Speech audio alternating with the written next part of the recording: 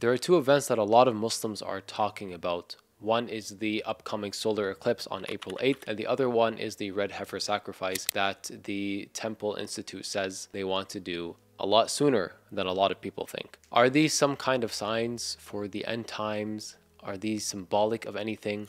A lot of Muslims are talking about them and the fact that they're happening on very, very specific and strange days. So let's talk about what this might mean from an Islamic perspective. The April 8th solar eclipse is going to happen, if it does happen when they say it will. Only Allah subhanahu wa ta'ala knows for sure. If it does happen on the 8th, this will be the 29th of Ramadan, which very well could be the day following Laylatul Qadr, and definitely will be in the last 10 days technically of Ramadan. A solar eclipse actually happened in the life of the Prophet ﷺ. A lot of people might be a bit surprised about the narrations about the Prophet ﷺ and the eclipse that happened. That same day the eclipse happened, the son of the Prophet Ibrahim died, passed away that day. And so when the eclipse happened, people were saying that Allah is causing this eclipse because the son of the Prophet passed away. And the Prophet, peace be upon him, he said in response to this that the sun and the moon are two signs from Allah, and that he does not cause them to eclipse for the life or the death of anyone,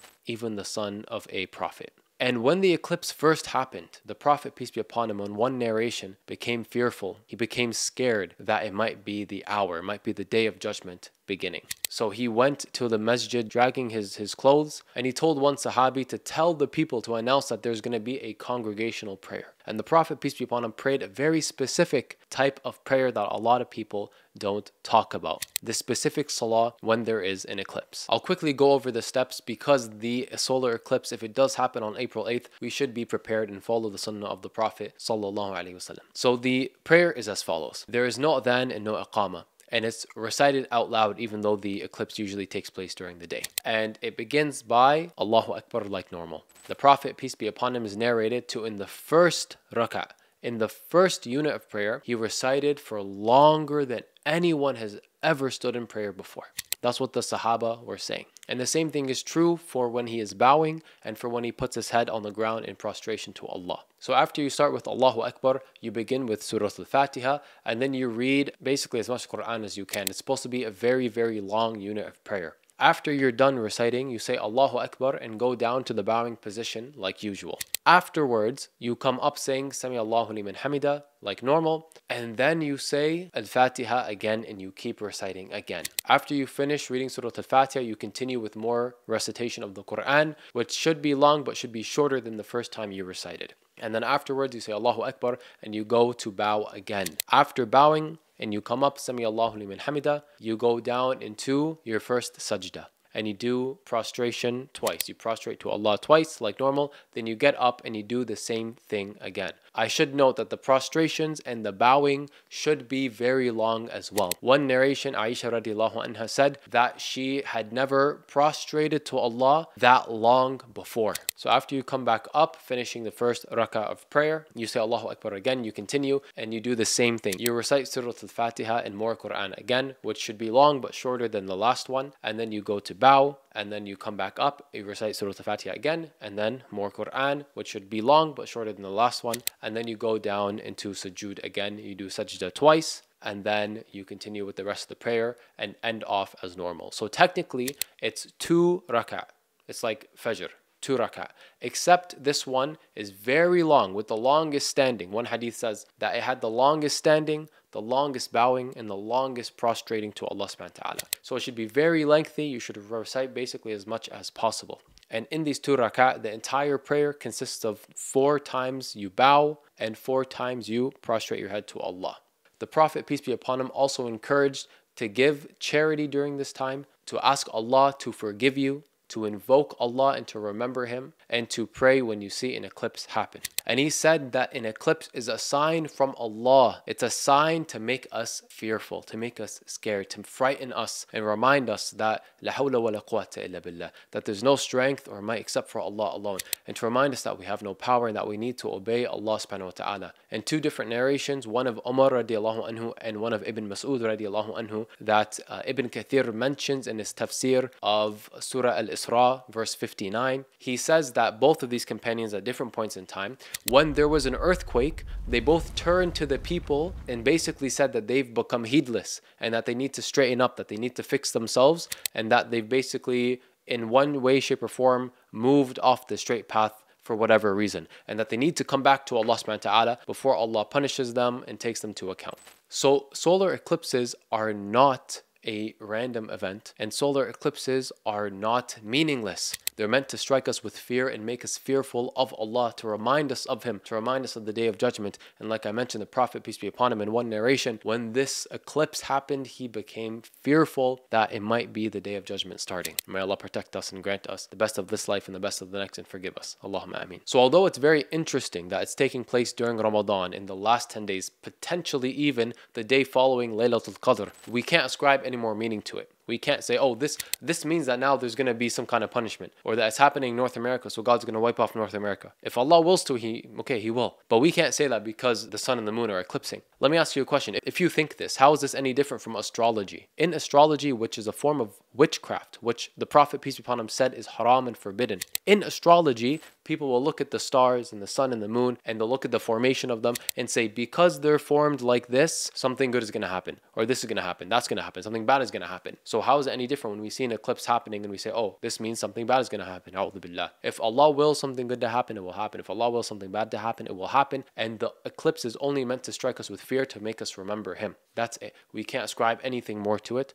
and Allah subhanahu wa ta'ala knows best. The reason people are becoming very worried about this is not just because it's taking place during Ramadan, but because it seems to be happening very close to the time of the Red Heifer Sacrifice, which, if you don't know, the Red Heifer Sacrifice is something that's being done in Israel by the Jewish people because they believe it'll bring about their Messiah, or the end times. And Christians are backing this because apparently they believe the same thing. Now, how should we see this as Muslims? Well, firstly, we have to talk about what this sacrifice even is to begin with and what it constitutes. The Temple Institute writes a lot about it, and they have an entire website where they outline the entire process, and it is disgusting. So they believe this tradition was first done by Moses, peace and blessings be upon him. And they believe that he did this on the 2nd of what they call the month of Nisan, which is one of the months in their calendar. They also follow a lunar calendar like Muslims, by the way. And the 2nd of Nisan is April 10th, which is the first day of Eid, the first day after Ramadan,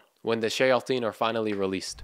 The shayateen are chained up during Ramadan, and they're finally unchained after Ramadan ends. So the first day the shayateen are free is when they supposedly are going to do this ceremony, which is Eid for us, the day of Eid. Furthermore, they say they want to do this before the Passover, and the Jewish Passover is April 22nd. So it will be taking place, if they do it, and if Allah wills, if Allah subhanahu wa ta'ala wills, it will take place sometime after Ramadan in the month of April. Obviously, they could not do this ceremony during Ramadan because the shayateen are locked up, so they take their chance right away. The Red Heifer Sacrifice seems to be a demonic black magic alteration of what Allah subhanahu wa ta'ala commanded Moses and the children of Israel to do. And it's narrated in Surah Al-Baqarah, where Allah subhanahu wa ta'ala, He tells Musa to go to his people and command them to slaughter a cow. And in their own arrogance and skepticism, they kept demanding more instructions. What kind of cow? What should it look like? And they kept asking for more specific conditions. And Allah gave it to them, making their task harder and harder.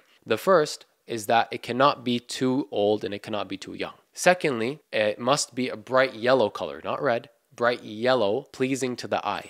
And it should have never been used to till the soil or to water the field. So basically not to do any physical labor, and it must be wholesome without any blemish. This is what Allah told them to do with the yellow heifer, or the yellow cow. By the way, the difference between a heifer and a cow is they're both female cows, but a heifer has never gotten pregnant and given birth, and a cow has given birth or has gotten pregnant before. Now, what the Jews believe is that the red heifer has to be red, perfect in its redness. That it must be between 3 to 4 years old, or it could be older, but ideally 3 to 4 years old, and at least in its third year of life, never used for physical labor, never given birth, and free from any kind of internal or external defect or blemish. So very similar, but some changes. And the ritual itself is even worse. Like this screams black magic like nothing else. A'udhu billah. It says the priest must stand on top of the altar and slaughter the heifer. He uses his right hand for the act, and then he gathers its blood, not in a vessel, in his left hand. And then with his right index finger, he sprinkles blood from it 7 times, basically on the temple or in the temple. And he's supposed to stand opposite to the entrance of the temple, like he's like making room for all the shayateen to come in. A'udhu billah. And then he descends from the altar and he lights a fire. And then the heifer, the cow, after being slaughtered, is placed on the fire to be burnt. Then he takes 3 ingredients. This is where it gets even worse. He takes 3 ingredients: cedar wood, hyssop, and wool dyed with scarlet, dyed red. This is straight like some Salem witchcraft stuff, a'udhu billah. And it only gets worse. Then the priest looks to the crowd of people and he says, this cedar, he asks, this cedar, this cedar, this cedar, and they all say yes, yes, yes. Then he asks, this hyssop, this hyssop, this hyssop, and they say yes, yes, yes. And then he asks, this crimson dye, this crimson dye, this crimson dye, and they all say yes, yes, yes. What on earth is this? And then while the cow is burning, while it's being burnt, before it's fully burnt, he throws it in the fire, a'udhu billah. He throws it in the fire with it to burn. And then when the fire is finished and everything's completely burnt and all that's left is basically like a pile of like a black mass, they beat it with rods and they sift it so it becomes ashes. And then these ashes are saved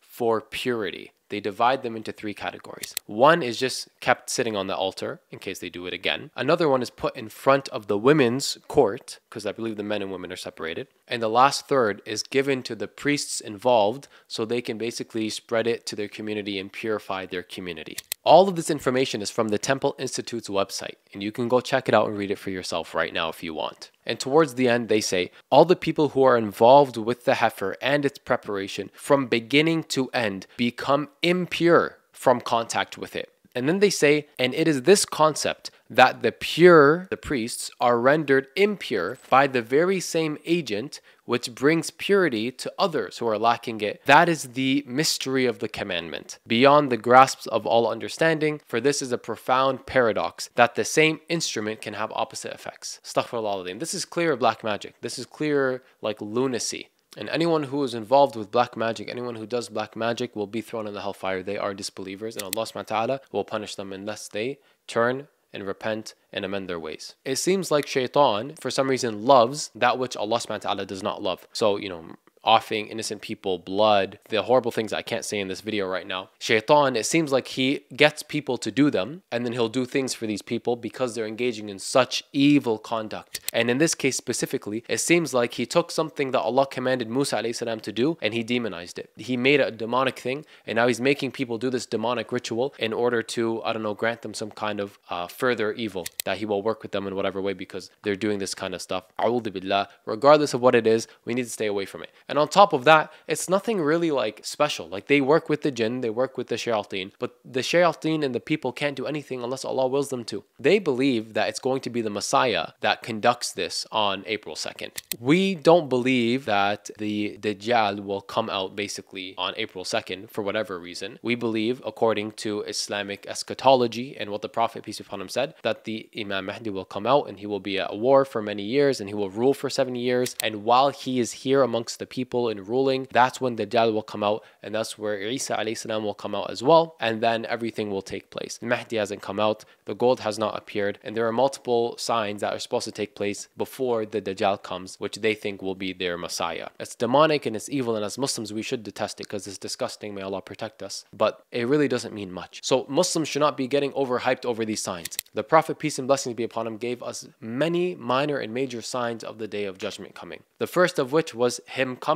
and him passing away, sallallahu alaihi wasallam. And since he gave us many signs, we don't have to look anywhere else. We see them happening. We see them occurring. We know we're basically in the end times already. And it could be in our lifetime, in our kids' lifetime, or many lifetimes in the future. But regardless, it is very close. And Allah subhanahu wa ta'ala will allow it to happen when He wills alone. And no amount of black magic, no amount of sacrifices, no amount of eclipses will force us to believe that, okay, it's going to happen at this point in time. No one knows except Allah. And that's something that the Prophet, peace be upon him, emphasized, and something Allah subhanahu wa ta'ala himself emphasized a lot in the Quran. Something we should take note of and something we should take heed in is that Allah subhanahu wa ta'ala sends these signs for us to bring us closer to Him and to remind us of the Day of Judgment. The Prophet, peace be upon him, many times would cry and weep and become scared and worried about the day of judgment, including with the eclipse. And in one case in particular, the angel in charge of blowing the trumpet on the day of judgment, the Prophet ﷺ, he said that he was commanded to get ready. So he basically like got ready. Imagine like standing one foot in front of the other, getting in position. He took a breath, a deep breath, and he put the trumpet to his mouth. And he's basically waiting for Allah to give him the command to blow the trumpet and start the day of judgment. That is not a light issue. That is scary. That is serious. And I am scared.